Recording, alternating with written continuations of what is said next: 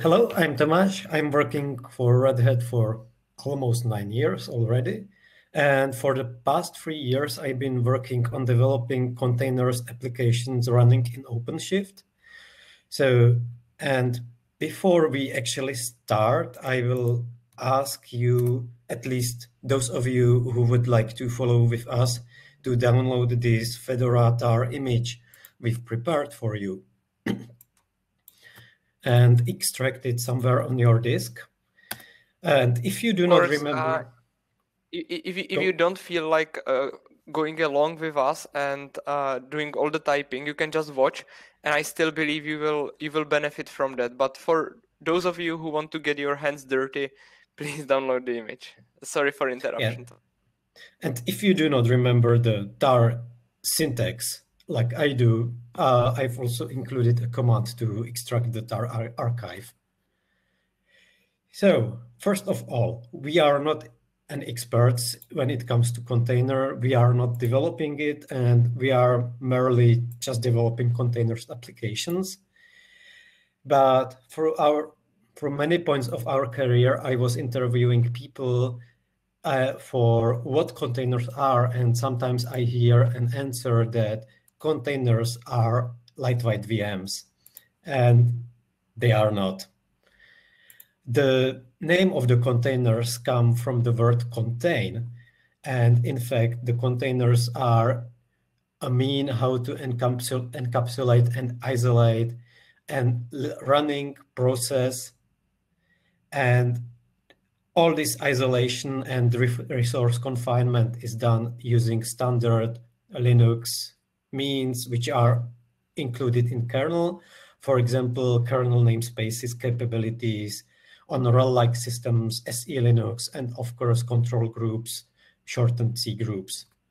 And at this moment, I would like to give my word to Jan. With a just tiny bit of theory. Just guys, keep in mind that this is not theory focused, so we will be very light on that.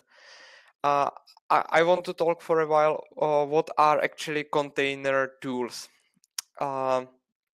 because you are probably familiar with tools like Podman or Docker or even Kubernetes, Docker Swarm, and all of these tools basically enable you work with containers. So can you please just put into chat which of those tools have you used, or which of them you are the most familiar with?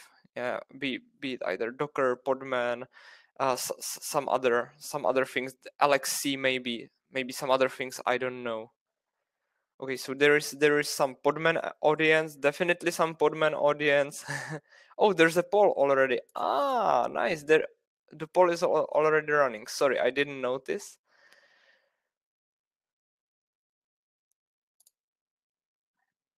So we are getting some votes in the poll.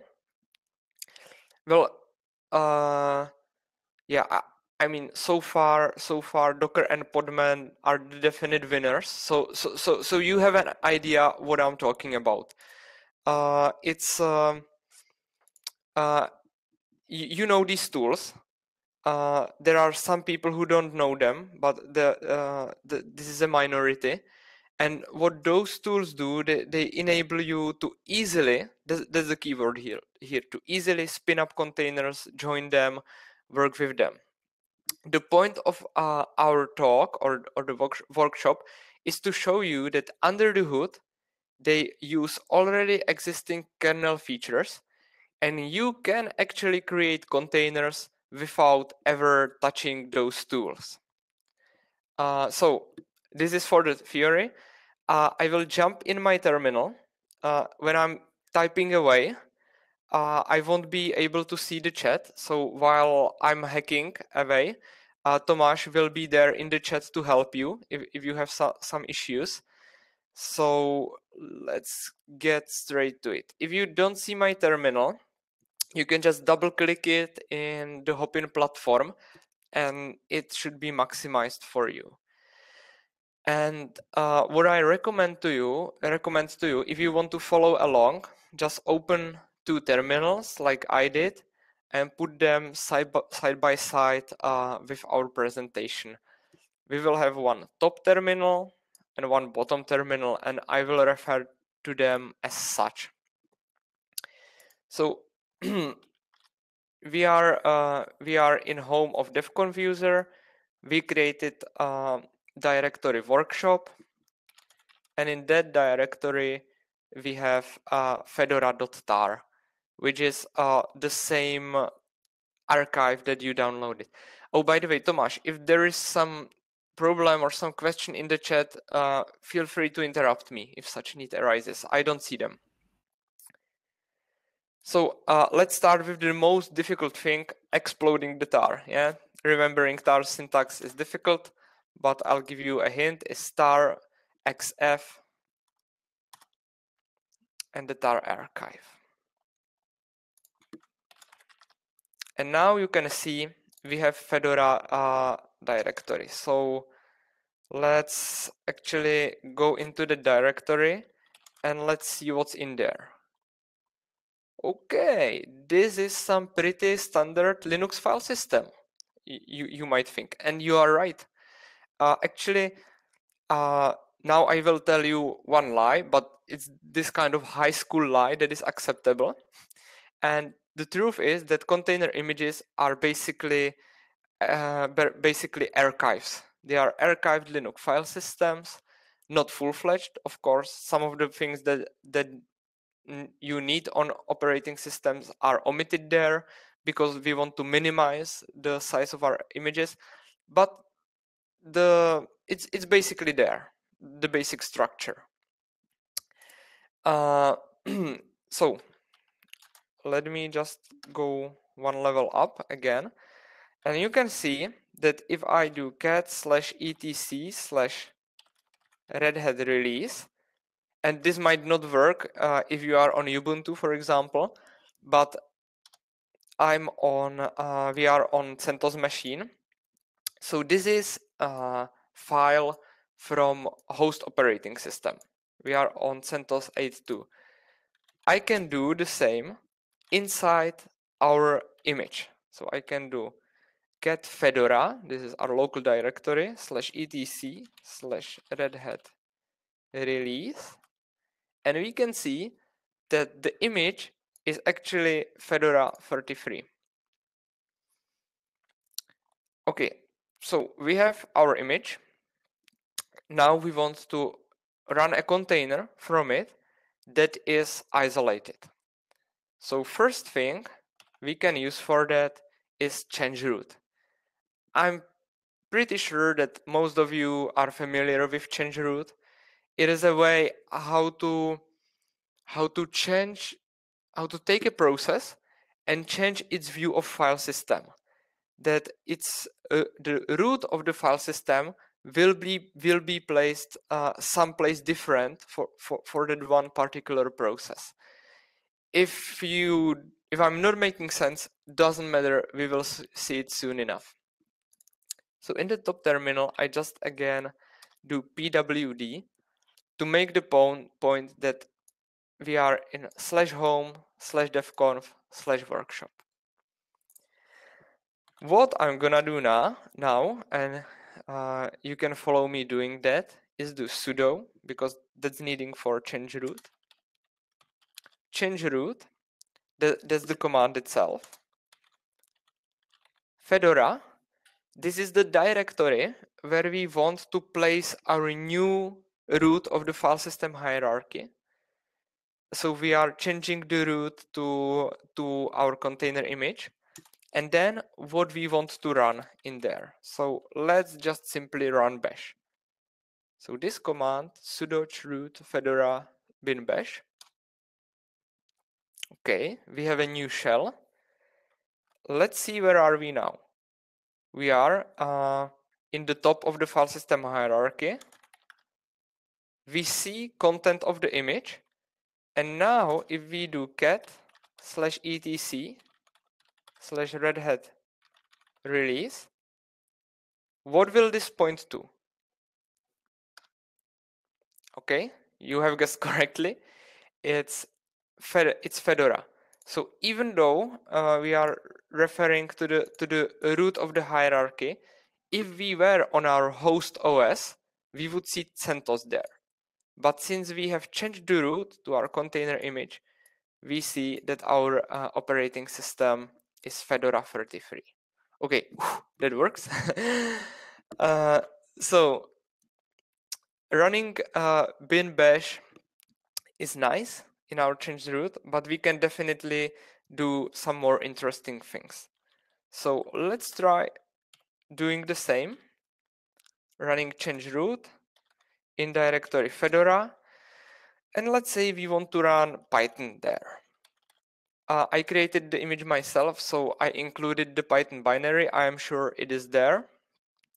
So let's start by taking a look at its version. We can see we have Python 3.9 in the container image. So let's use it for some good. We will run a very simple HTTP server. So we can do -m for running a module. The module's name is http.server, and we will be listening on port 8000. So this is the whole syntax: Python -m http.server 8000. And you can see the logs that we are serving HTTP on port 8000. Now I'm switching to my bottom terminal, and we can verify it works, and we can just curl localhost port 8000, and I injected a text file into the image to the top of the hierarchy, which is called hello.txt. So curl localhost colon 8000/hello.txt, and we are actually receiving its content. And in the top terminal, you can see that the server actually received GET request as expected. So what we have here now is actually something pretty useful. We can run HTTP server using the Python version that we want in a seemingly isolated environment. But it has some problems.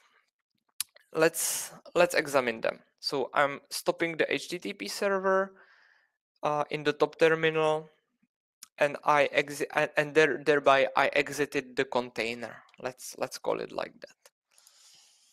Let me clear the terminals. I'm going to the bottom terminal, and I'm running top command there. You are surely familiar with top command, showing all the different processes running on the system. So let's just run in the bottom terminal, and in the top terminal, let's do the thing we are very familiar already. Let's just change root to Fedora directory and run bash in there. Okay, let us list processes with ps aux. Wow, a problem. We cannot do this. There is some kind of Linux theory behind this. The reason why we cannot do that is that processes are tracked via virtual file system in Linux.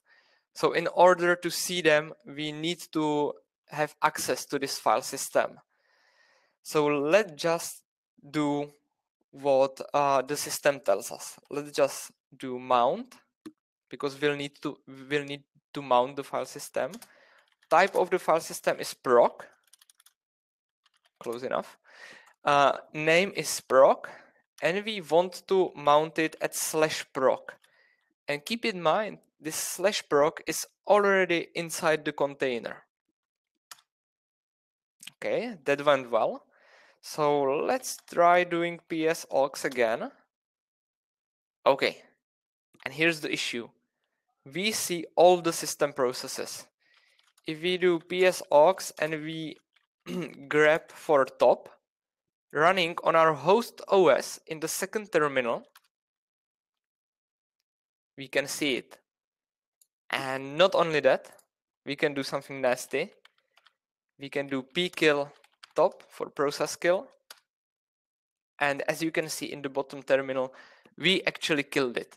So there's not much of an isolation, is it? If we can kill system processes from the container. So the bit that will help us with that are namespaces. Basically, again, theory very quickly, namespaces enable you to isolate one process or many processes, doesn't matter, to isolate process in a way that they have different view of system resources. If this is, again, too theoretical, let's just dive in. So first, I would like to show you how namespaces are implemented. So let's clear our terminal there. I'll exit from the container again. And in the bottom terminal, this is our host operating system, we go to /proc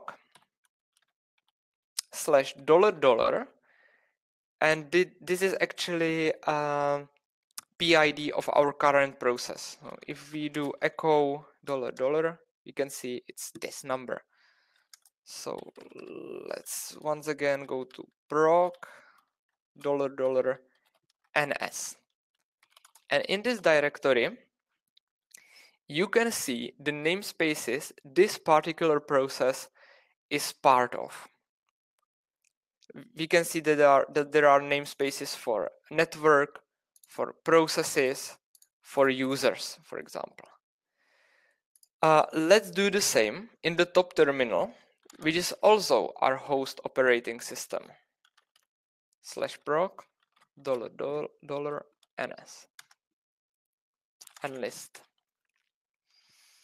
So if we take a look, for example, at PID namespace, it is 836 for top terminal and 836 for bottom terminal.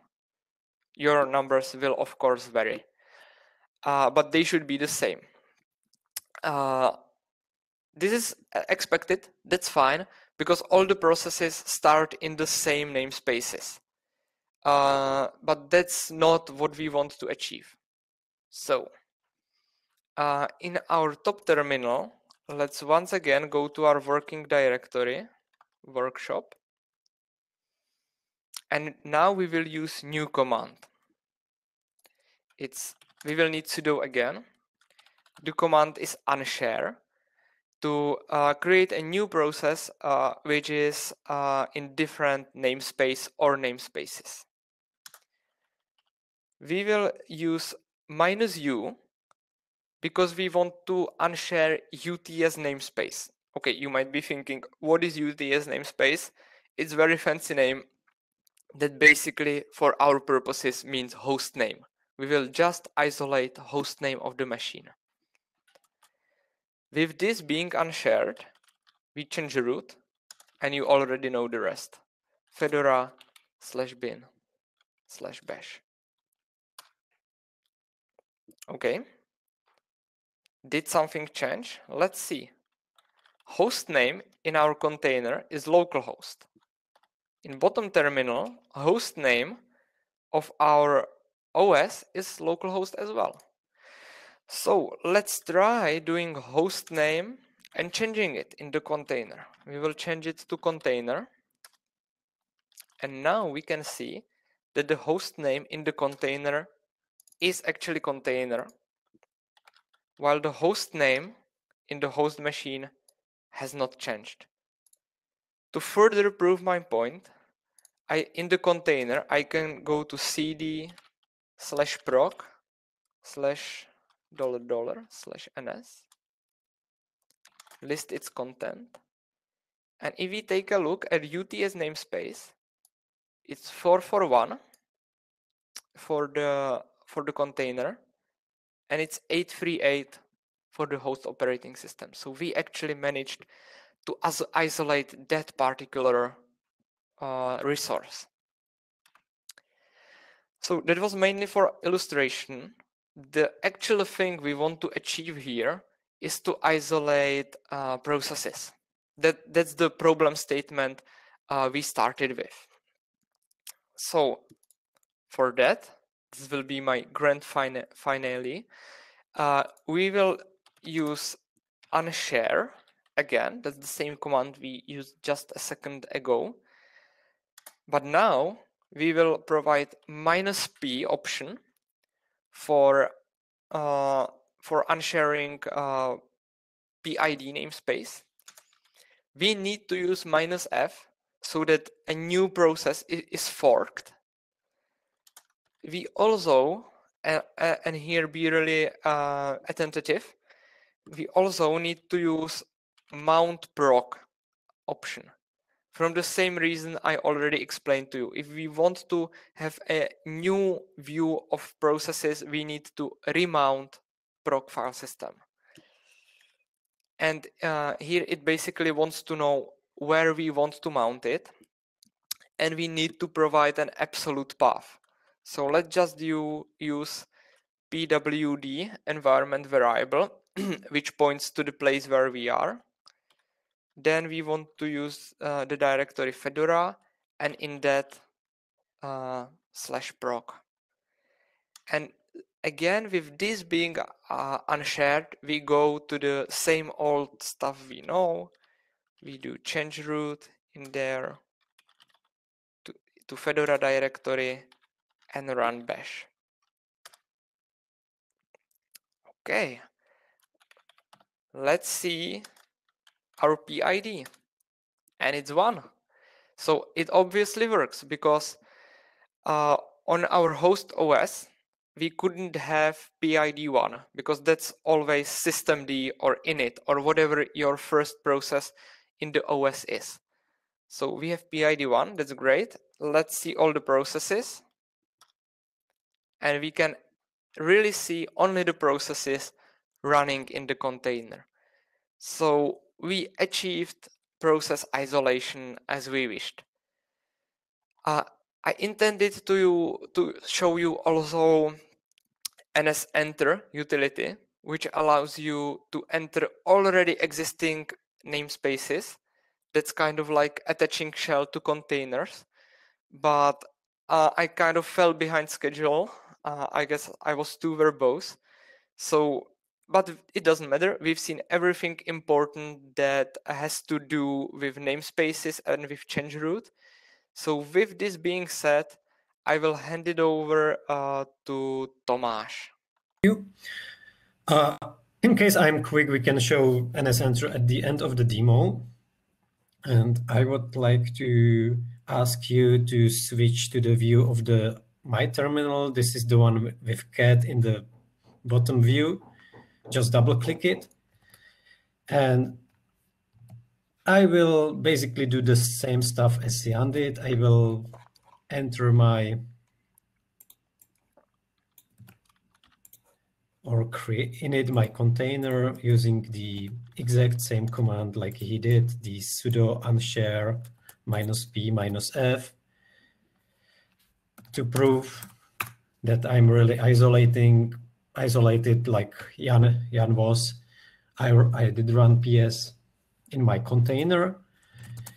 So we've achieved isolation of PIDs. So processes running in container can no longer kill other processes running in other containers in the host operating system.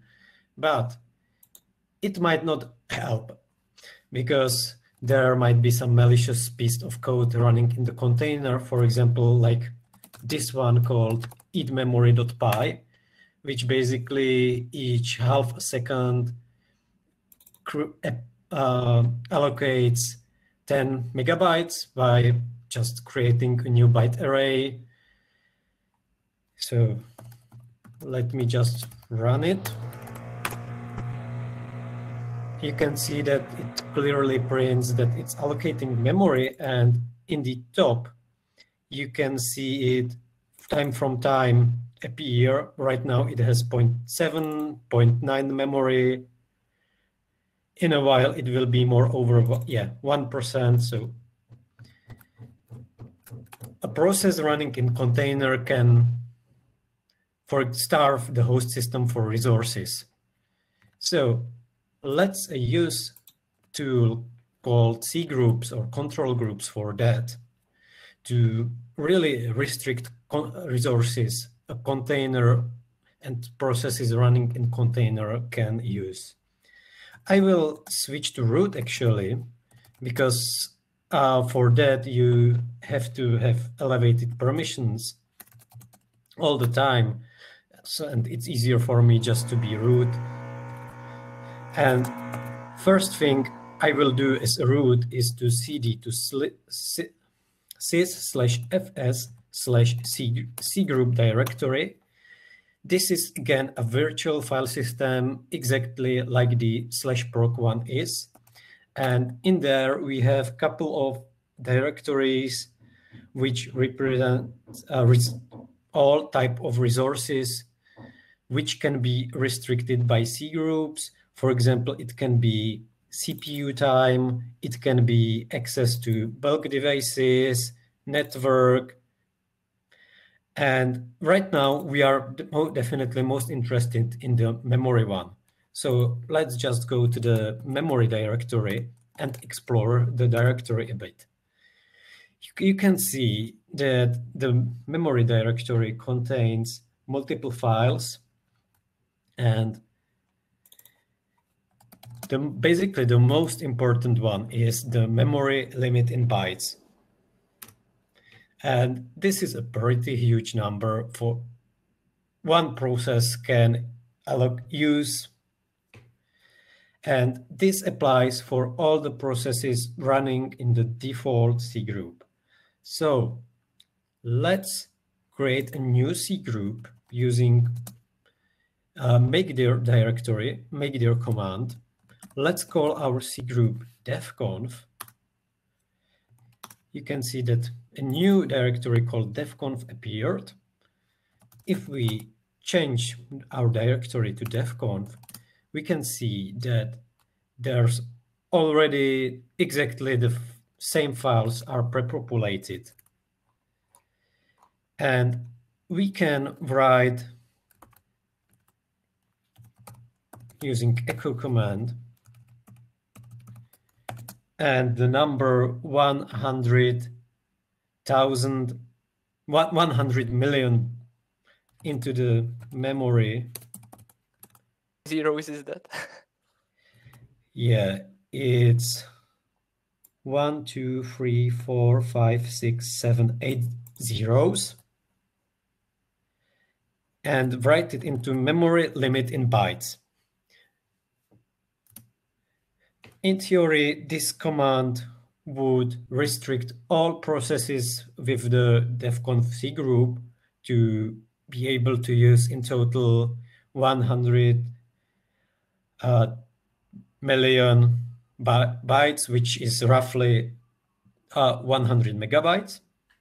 And to further unbreak my system by containers, I will also echo 0 to memory swappiness file, which will disable swap for the processes in the C group.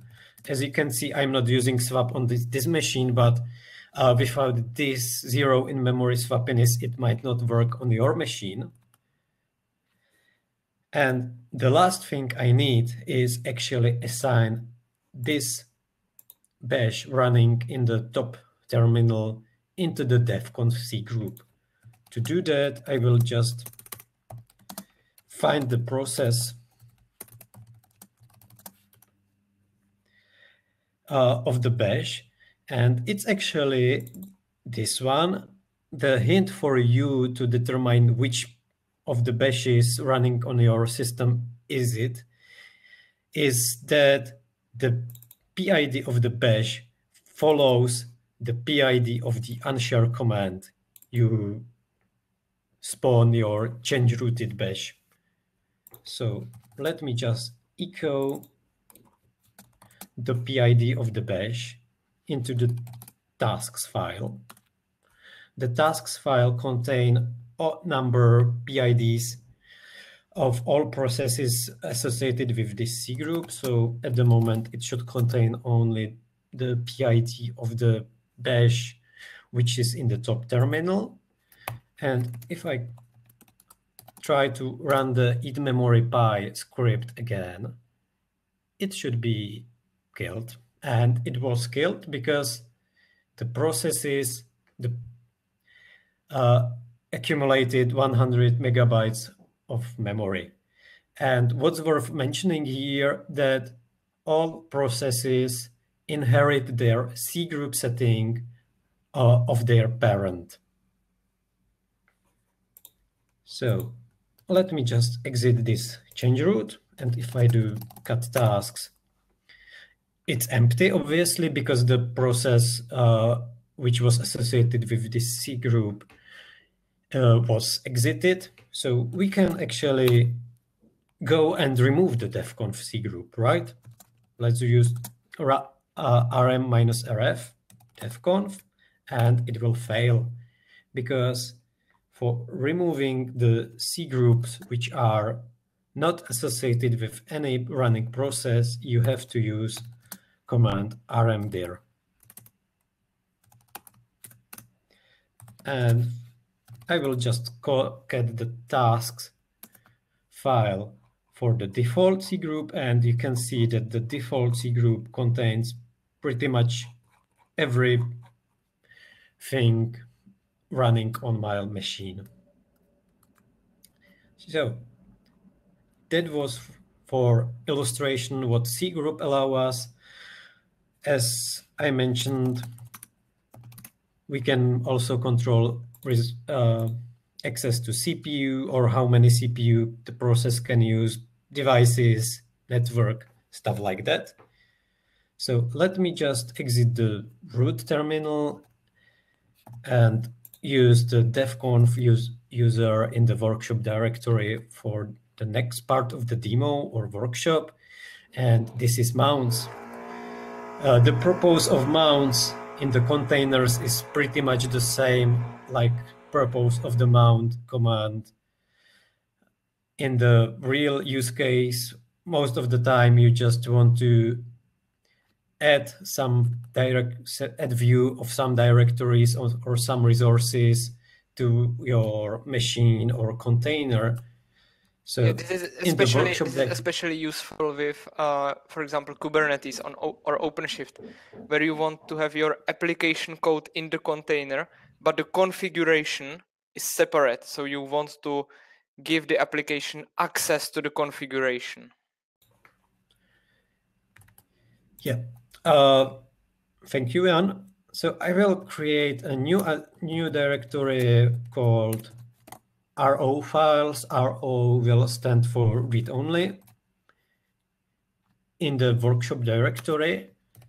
And let's just create a file there. I'm a file into the RO files /hello txt. And so you believe me that it's there. So I will just find the unshare command in my bash history, run it again. And yeah, at the moment, it's not there. So I need to somehow make the contents of the RO files available to the container. And it's done by a mount command, which requires elevated permissions. I will use ---- bind option. And as for mount options, I will use RO. In case I would like to write it, mount it, write also with write, I would use RW. But for this example, I will use just RO, and I will use the absolute paths for the things. So in this case, the mounted stuff goes first, so arrow files directory, and then the last argument is where I want to mount it. I would like to mount it to pwd. I think you have typo Fedora. even in the first part. There is nothing after the $sign. Yeah, thank you. And to do it, actually, I have to have some mount point inside the container. So let's examine the contents of the /mnt in the container. It's nothing there, so let's just create a directory there in the mnt in container called files. Yep. So now the mnt directory in the container contains a new directory called files. So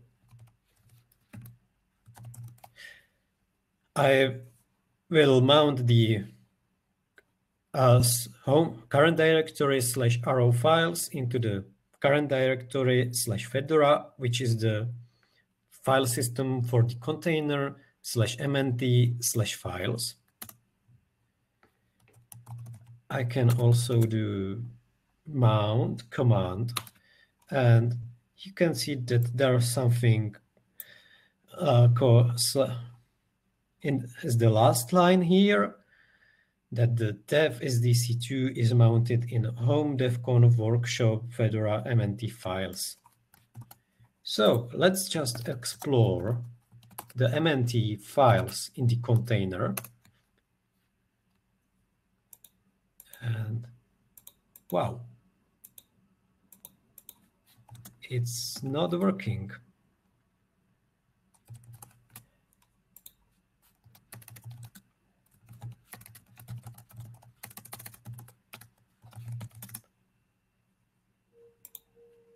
Yeah, it's not working because it's not applied for the currently running change root. So I have to exit it and enter it again. And now, if I do it again, the ls-mnt/files, I can see that there's a file hello.txt. I can get it. It says exactly the same stuff as if I would get it in the host machine. So let's try to change it from the container.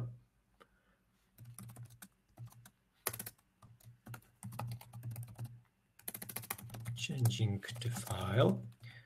I will use double arrows, so I will just try to append it.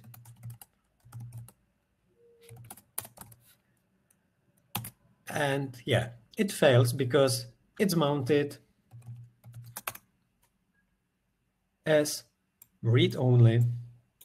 And to further illustrate that the mounts are not using some kind of snapshot magic or many kind of similar tricks, I will create on the host machine, because I do not have write access in the container, another file and call it just another. And you can see that it's there and I can cut it.